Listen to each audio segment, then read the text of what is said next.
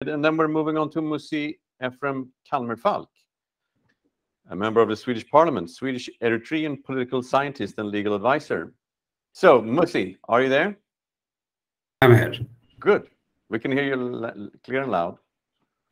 Thank you. Hi, everyone. Hello. My name is Musi Calmerfalk Ephrem, a political scientist and a lawyer. I am a former politician here in this country, in Sweden. Used to be. I've been working with the Swedish international aid interventions in different parts of our globe, particularly in Africa. Most of the time in Somaliland. I know that you have some representatives from the Somaliland government on physically among you, Sudan, Ethiopia, and Kenya. So my departure point is mostly a legal aspect on access to energy, because it is stipulated in the international law that access to energy is equal to economical and social development, because it has to do with fulfilling the most important stuff, such as the right to education, the right to water, and so on.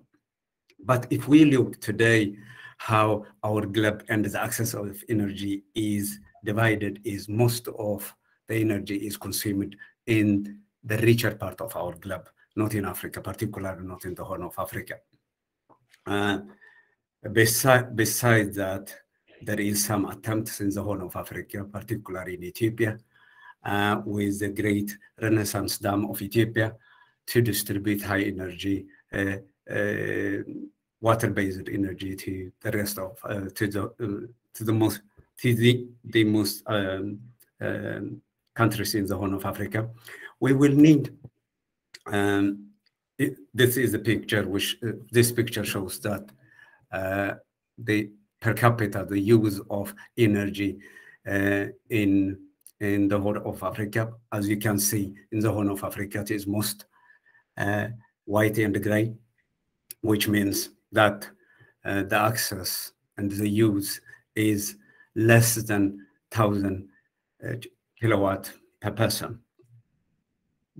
As I told you, there are an attempt by some countries, particularly Ethiopia, and that has led to a lot of diplomatic rifts between Ethiopia and the new dam with Sudan and Egypt. Besides that, this will not fulfill the need for of energy in our part of Africa, because if we wanted to have an economical growth to fulfill, which is stipulated in the national and international law, the right to access to clean water, the right to education, the right to health care, and so on, renewable energy is important as a complementary to the attempts which is ongoing in our part of Africa.